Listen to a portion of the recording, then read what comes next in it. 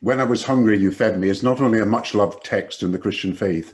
Feeding the hungry is a sacred injunction in every religious faith.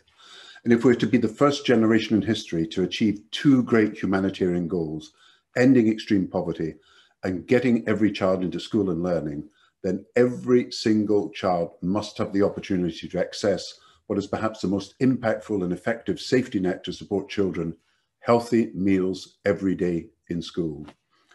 In low and middle income countries, every dollar invested in school feeding yields $9 back in social returns as healthy and educated children become more productive adults. Yet since the start of the pandemic, more than 39 billion in-school meals have been missed, and 379 million children have been suddenly deprived of the main and sometimes only meal of the day. A silent tragedy for children's nutrition that will come back to haunt us. But even before the pandemic, despite 388 million students receiving meals in 161 countries, 73 million of the most vulnerable girls and boys in 60 lower income countries were not being reached. To repair this damage, we need now to mobilize nearly $2 billion in international aid to restore access to school health and nutrition programs for those children by 2022, and to ensure the 73 million additional children who have been left out are now fed.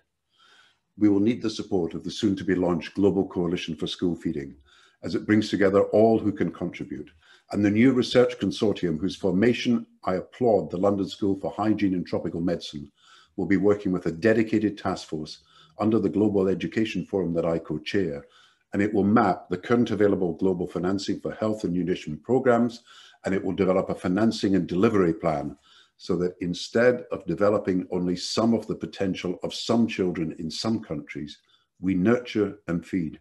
all the potential of all children in all countries.